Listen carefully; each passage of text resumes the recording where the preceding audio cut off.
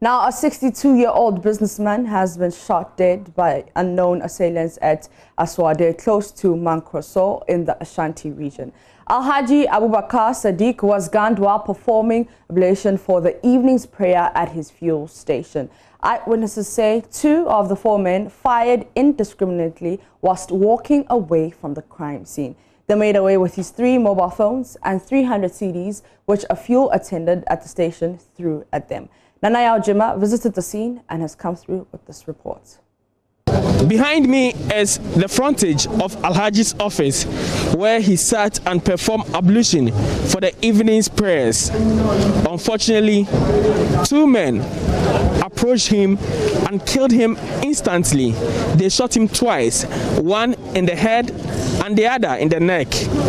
Eyewitnesses say 2 of the 4 assailants in nose mask attacked the man at the premises, while 2 others made their way to his home behind the fuel station. 2 of them had guns wrapped in knapsacks. Here is an eyewitness I choose to call Joe. Idea, as my papa, some Alhaji can say, "Sasano mom the bad idea." And the yina ibu.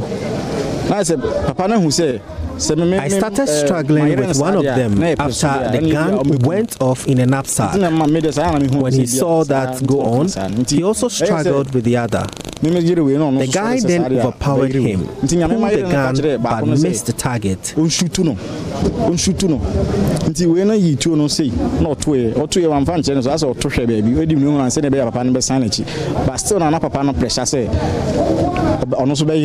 I tried to fight that one instead, but I couldn't reach him in time. He shot Alhaji twice, and I attempted to flee, throwing the sail I had made at them.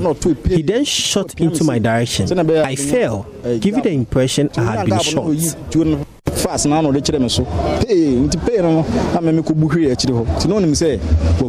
Police have commenced investigations immediately. They are assuring residents perpetrators of the crime will be brought to book. Asuadee District Police Commander, Superintendent Richard Buahin, spoke to the media after visiting the scene for the 2nd time with investigators from the Regional Command, led by Deputy Regional Commander David Ajem.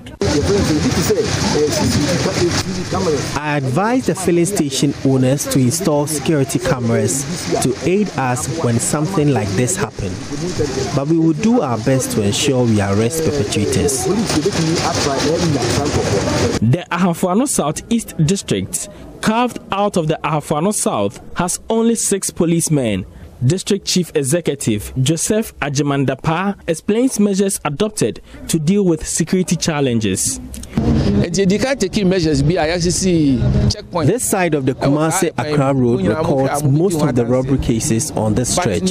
So we mounted checkpoints to help the situation. What we want is resident policemen to help those we have here.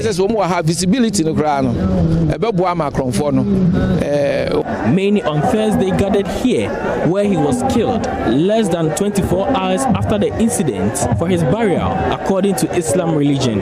Mr. Dapa joins others to eulogize the deceased. Alhaji has helped the district in diverse ways. We have a letter addressed to him seeking support for upcoming Farmers' Day.